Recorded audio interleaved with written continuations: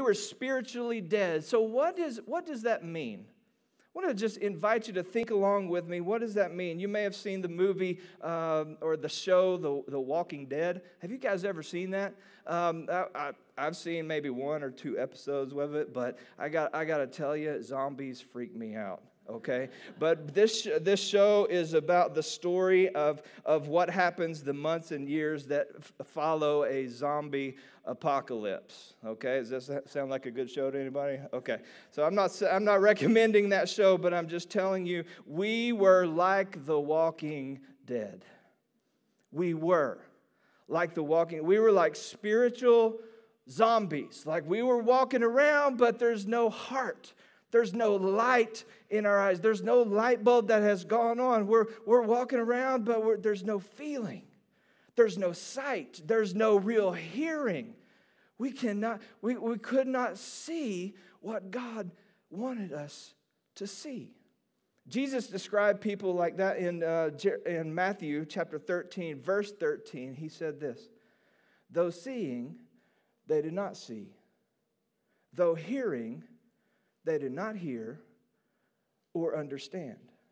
You see, the spiritually dead, this is important for us to know, the spiritually dead cannot see. They cannot see that the kingdom of God is supremely desirable. They cannot see it. The kingdom of God looks foolish. It looks mythical. It looks like something that is just completely boring and unattractive. And you know what? You and I, we were all once that way. It says this in 2 Corinthians chapter 4, verse 4. The God of this age has blinded the minds of unbelievers. Think about this. So that they cannot see the light of the gospel that displays the glory of Christ, who is the image of God. So where does this spiritual deadness come from? Well, I think we have to go back to the book of Genesis. And when we find that God said to Adam and Eve, remember in the Garden of Eden, do not eat the fruit of the tree of the knowledge of good and evil. The day you eat it, you shall surely die. Then what happened? So Eve took a bite of the fruit, right? She gave it to her man, Adam, and he took a bite. And on that day, listen, they didn't physically die, but they spiritually died. They spiritually became disconnected from God. And this spiritual deadness was passed on from person to person to person to generation to generation to generation. And it has spread to every man, every woman, every child who has ever been born on the planet. And everyone here has been affected by it. Romans chapter 5, verse 12 makes it really clear for us. It says this, when Adam sinned, sin entered the world. Adam's sin brought death, and so spread to everyone. Here's what I want you to see first and foremost as we dive into the book of Ephesians. Number one, you were born spiritually dead. You were born spiritually dead. This is a profoundly important thing to remember about yourself and about your spiritual before picture. Okay? But let's go on in Ephesians chapter 2. Picking up in verse 4, it says this, and this is so good. I'm so glad that God did not leave us there. But He had a redemption plan. He had a purpose even before the foundation of the world to save His people, to redeem His people. And we're going to learn about it here. He says, but because of His great love for us, God, who is rich in mercy, made us alive with Christ, even when we were dead in transgressions. It is by grace you have been saved.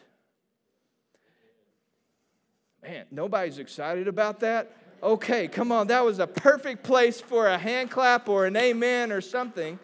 Come on, I know it's a holiday weekend, but wake up. Come on, let's do this. There are two words that are so powerful in this scripture right here. But God. But God.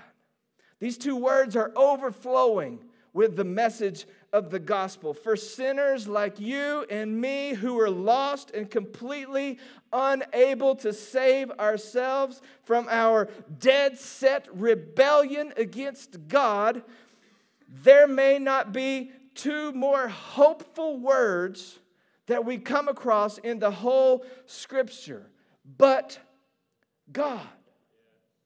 Once we were dead to any real love from God, buried under the compounding and disorienting blindness of our own sin. But God showed up. Once we were deceived by our own lust, by our own self-determination, and we were unknowingly led by the devil and controlled by him. But God. Once we lived enslaved to the passions of our flesh, being driven and tossed between the impulsive waves of our fleshly desires and our minds, but God. Once we were enemies of God, the Bible says. Once we were children of His wrath. We hated Him, the Bible says in Romans. But God. God has shown up.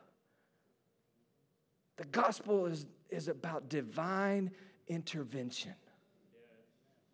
It's not about humans trying to make their way to God. It's about God showing up and intervening in our lives when we were separated from Him by our sin on our way to hell. But God showed up with a rescue plan and provided for us in His Son, Jesus Christ. Let's continue in verse 6 in Ephesians 2. This is so awesome. And God raised us up with Christ and seated us with Him in the heavenly realms in Christ Jesus. Wow. In order, listen, this is why He did it. In order that in the coming ages He might show the incomparable riches of His grace, expressed in His kindness to us in Jesus Christ. Verse 8, for it is by grace you have been saved through faith. And this, guess what, guys? This is not of yourselves. This is not from yourselves. It is the gift of God, not by works, so that no one can boast. In other words, we are saved, we are redeemed only because and by the grace of our God. In other words, no one can say, I figured it out. I'm just that good. Here's the steps I took to get to God, and if you want to know how to be saved, you come and ask me because I got it figured out right here. And I'm a good person, and if you want to know the key to getting your ticket to heaven, come see me because I'm just that amazing. Is that true? No. No one is going to be able to boast in God's presence because God is the one who does the saving. God is the one who has initiated this redemption plan, and we receive the gift. Now, if you think about all the ways in the world, people have kind of conjured up through all civilizations and cultures ways that they think they can be saved. Right? You think about other world religions, and I looked at them this week, and here's just a few of them. In Buddhism, the idea of salvation is the elimination of desire that leads to eternal bliss. Okay? And if you follow Confucius, salvation is achieved by self-reflection, self-cultivation, and living a moral life. If you think about Hinduism, the idea of salvation or the way to salvation is by eliminating all evil in your life, all by yourself, until you are pure enough to merge with their deity.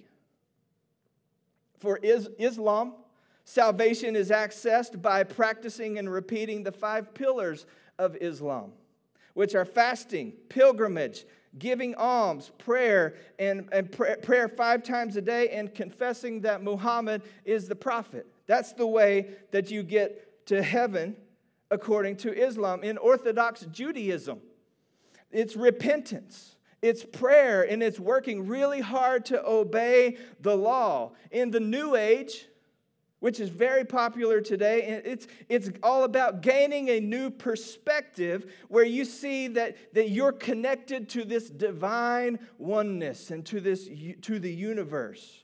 But probably the most common thought that I've come across about how to get salvation is to believe that, hey, I'm a good person.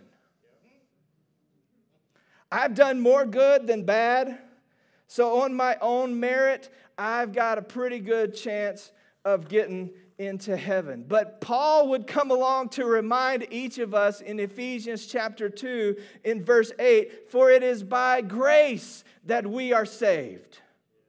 It is through faith, and this is not from ourselves. Remember, this is because of the gift of God, not by works, so that no one can boast. So when I'm talking to people, having conversations, and they're asking me, Pastor, how can I be saved? Like, I have faith. I believe. Isn't faith enough? Well, I ask them this question: can the object of your faith save you? Can the object of your faith save you? People will tell me all the time, hey, I have faith. But I ask them, what is your faith in? Who is your faith in? People have faith in inanimate objects. People have faith in dead saints. People have faith in beads or candles or horoscopes or Ouija boards or pendulums or whatever is out there. But please hear me today as I'm telling you this truth as your pastor. It is only Jesus who can save you. Jesus is the only one who can set you free. This is the plain and simple gospel that we read in the Bible. Jesus is the only one who came down from heaven. He was born of a virgin. He lived a perfect and sinless life, and he died upon that old rugged cross to pay for yours and my sins. Jesus is the only one with the power to save your soul. Amen? So it's not just about having faith. It's about the object of your faith. Who or what are you putting your trust and hope in? All these other faiths are about human achievement, about working hard, about doing this or that, trying to get to heaven. But the gospel, as I said earlier, is about divine intervention. It's about that phrase, but God. But God showed up, and he sent Jesus. And so, yes, we were spiritually dead, and we were separated from God because of our sin, and we were on our way to hell, but God intervened by his grace. Number 2, jot this down if you're taking notes with me. Salvation is a gift, not a reward. Salvation is a gift of God, not a reward that you deserve. You can't work for it. You can't earn it. You can't deserve it. You simply receive it as a gift, humbly and gratefully. One of the 2 most powerful quotes that I've ever read about the grace of God, I put them up on the screen. One of them is by A.W. Tozer. It says this: grace is the good pleasure of God that inclines him to bestow benefits on the undeserving. Think about that. This is the power of the grace of God. J.I. Packer said this: grace means moving. God moving heaven and earth to save sinners who could not lift a finger to save themselves.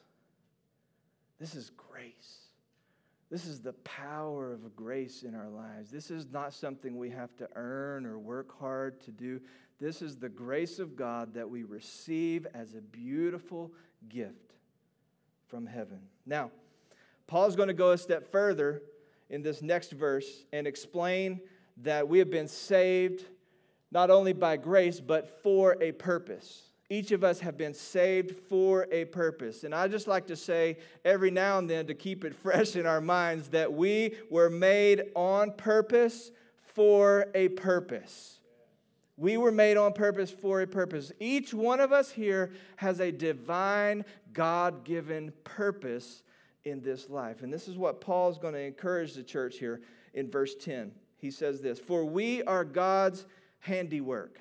Circle that word, handiwork. We are God's handiwork, created in Christ Jesus. Why? To do what? Good works, which God prepared in advance for us to do. I looked up that word handiwork this week, and in the Greek, it's the word poemo. It actually helps us to know the word poem, or a work of art, or a masterpiece that has been created. This is what God has done in us. We are His handiwork. We are His masterpiece. In fact, in Ephesians, in a different version, in the Passion Translation of Ephesians chapter 2, verse 10, it says this, "We have become His poetry." Think about that. We have become His beautiful poetry, a recreated people that will fulfill the destiny He has given each of us. For we are joined to Jesus, the Anointed One. Even before we were born, God planned in advance our destiny and the good works we would do to fulfill it. God has saved us for a purpose. And that purpose is to do the good works that He's laid out way in advance. Before the foundation of the world, there are good works that God has called each of us to take a part in. And it says this, but listen, our work for God and our work with God, it's important to understand this truth, and this is number 3. Jot this down. You work from God's approval, not for it. Okay, think about that. This is a powerful truth and will set many of us free, because our position in Christ is that we are approved by God. We don't have to perform for Him. We don't have to, God loves us unconditionally. And we don't have to try to impress Him with how good we do, how much we give, how much we pray, how much we no, it's good to do these things, but it's not, we don't do them because we're earning acceptance from Him. No, we do these good works because we have already been accepted by Him. This is our position in Christ. We are approved by God. This can be honestly one of the most foreign concepts to us, because here in our country we value hard work. Many of us grew up thinking you work hard and you earn it, right? You work hard, you work to impress somebody, you fight your way to the top. You fight, you scrap, you claw your way up, and if you don't measure up, guess what? You just live your life with a whole bunch of guilt and shame that you're just not good enough. And this idea of working for God is not about working for His approval. It's not about working for His acceptance or try to earn anything or even try to pay Him back for anything. Our working for God comes out of a deep well of acceptance by Him. We know who we are in Christ. We know that we've been chosen. We know that we've been redeemed. We've been included. We've been marked. We have all of these wonderful things in Christ, and our position in Him is secure. And now, as we work, we work hard, and we work with this fabulous, profound sense of joy. You guys still tracking with me? Christians are called to work. We're called to work from approval, not for it. Ashley and I have 3 young boys. They're 10, 8, and 6. And sometimes they'll lay around on the couch while chores need to get done. Now, as a father, if this happens, I've never thought to myself, just look at you. You're lazy, you're good for nothing, and look at all that I've done for you. Why don't you just get out of here? I'm done with you. I disown you. No, that's never been a thought that I've had if they're laying on the couch while things needed to get done. In fact, it would be easier for me just to ignore them and do all their chores myself, right? And not to have to parent them at all, and I'll just take care of it. I'll do those dishes myself. I'll take the trash out myself that you were supposed to do. That would almost be easier just to do that. But here's the thing. As a father to his sons, I know their tremendous potential. I know that it's my job to help them to grow up. It's my job to help them to mature so that they can learn to be hardworking men. So that they can learn to take initiative, they can learn to solve problems, they can learn to one day be good husbands and fathers and sons of God themselves. And that requires me, listen, that requires me at times to give them a push. You need a push sometimes to go in the right direction. And so when it comes to my talks with them, I can say things like this: son, I know what you can be.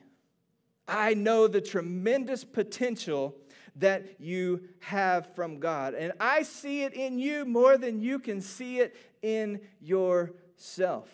Garrison, Brody, and Warner, I see it in you guys. And so I'm a father who is for you. I am not against you. And I have eyes of love that when I look at you, I want you to prosper. I want you to flourish in every single way. And so guess what? Here comes a little push. Right? Here comes a little push to get you moving in the right direction. And so I thought about that when I read this scripture from the Apostle Paul, because Paul is reminding us that we all are God's masterpiece. We are his handiwork. And if God pushes us a little bit to use our gifts, if he pushes us a little bit to start serving or to do this, or maybe to give generously in some area, or just to go deeper in our relationship with him, if God gives us a little push, it's because he loves us, and it's because he's shaping us, it's because he's maturing us, because we have so much potential that God sees in us that we don't see in ourselves. And so because he has accepted us, because he has loved us, he gives us a little push from time to time. Have you ever felt the push, the gentle, loving push of God? He does it because he wants to use your life to make a difference in this world. He does it because he wants to use your gifts. He wants to use what you've been through.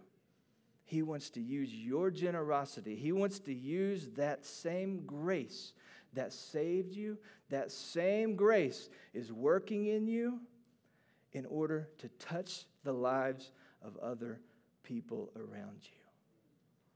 That's what he wants to do. That's his plan. That's his purpose. It's not because he needs your work.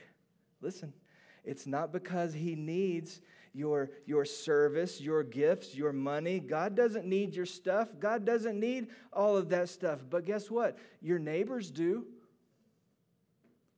Your church does. Your co-workers do. Your friends and your family members do. That's why over and over and over in the Bible, we see God calling His children to good works. And it's not those good works that save us, right?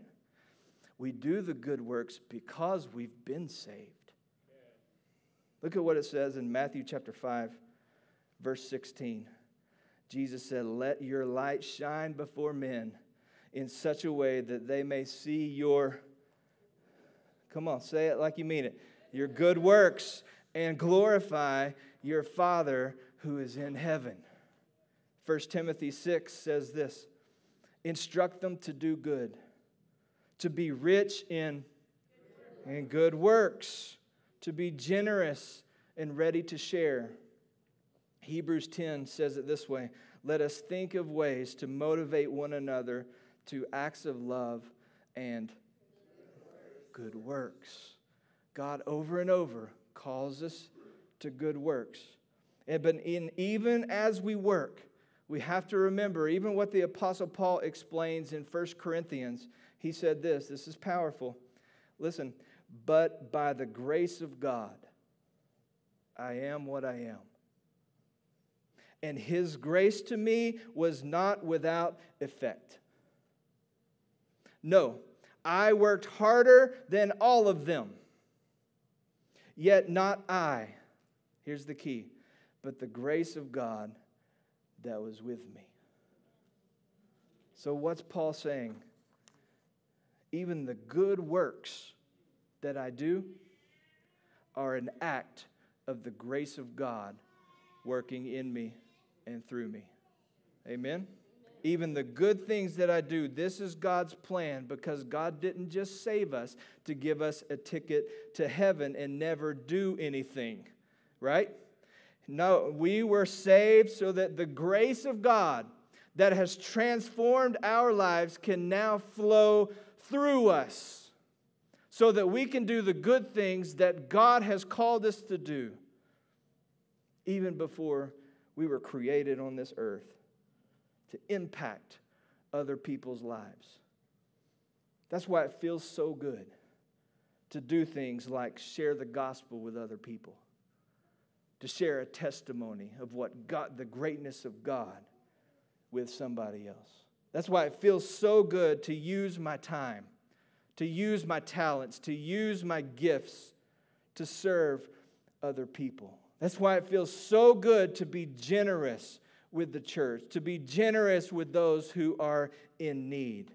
That's why it feels so good to speak words of life and words of hope and words of encouragement and empowerment to others.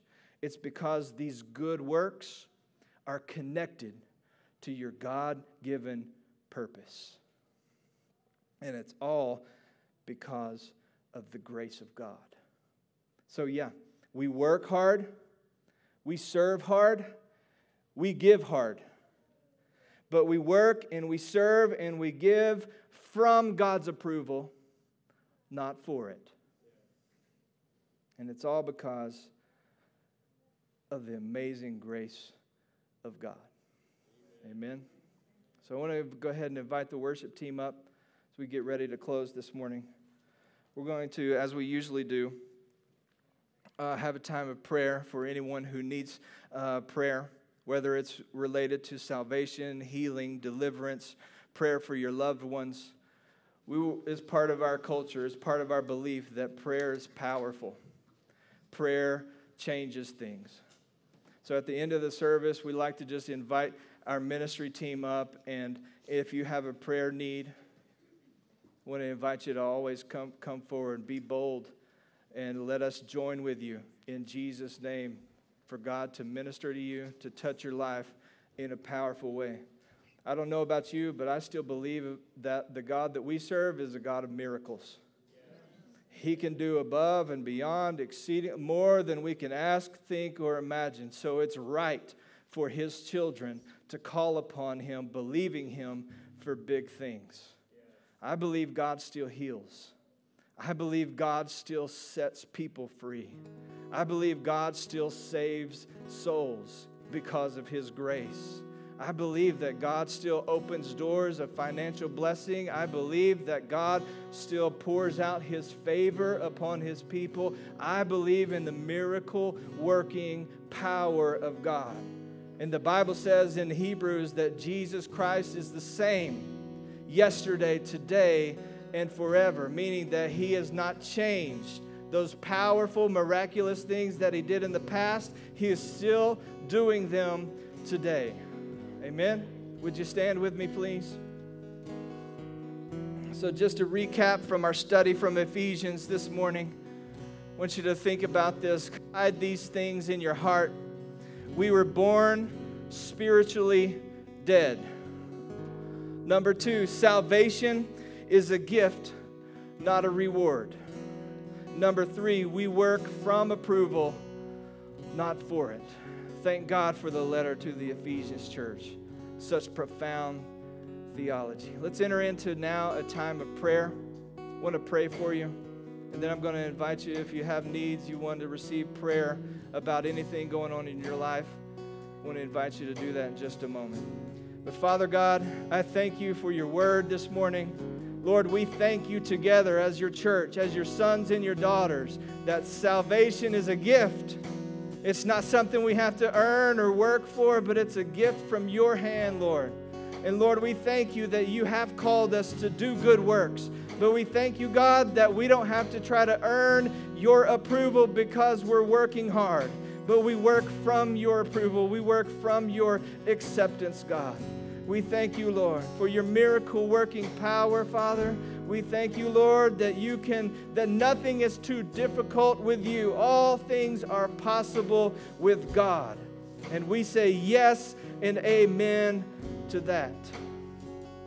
And church, just feel like if there is someone here this morning, you've never accepted or confessed Jesus Christ as your personal Lord and Savior, you've never really understood the grace of God. You've never understood that salvation is a gift from heaven. If today you would say, Pastor Brian, today is my day to give my heart to Jesus Christ. I am giving Him my life, whether for the first time or I'm coming back home to Him. I want to encourage you to think about that. And I want to encourage you to pray this prayer after me. In fact, I just want to encourage everyone to pray this prayer after me. This is a starting point with God. Out of your heart, just pray these words. Dear Father, I come to you today a sinner. I am broken and in need of you. I come to you in need of your forgiveness. Today I'm repenting of my sin. And I'm confessing you, Jesus, as my personal Lord and Savior. Thank you for your grace. And now I put my full faith in you. I put my trust in you. I believe, God, that you sent Jesus to die on the cross, to pay for my sin, and to set me free. I give you my life, Jesus. Now fill me with your precious Holy Spirit and empower me to live for you. I thank you today. I am your son, I am your daughter, and I have a home in heaven. In Jesus' name I pray. Amen. Church, let's give the Lord praise this morning. Hallelujah. Hallelujah. Thank you, Lord, for your grace.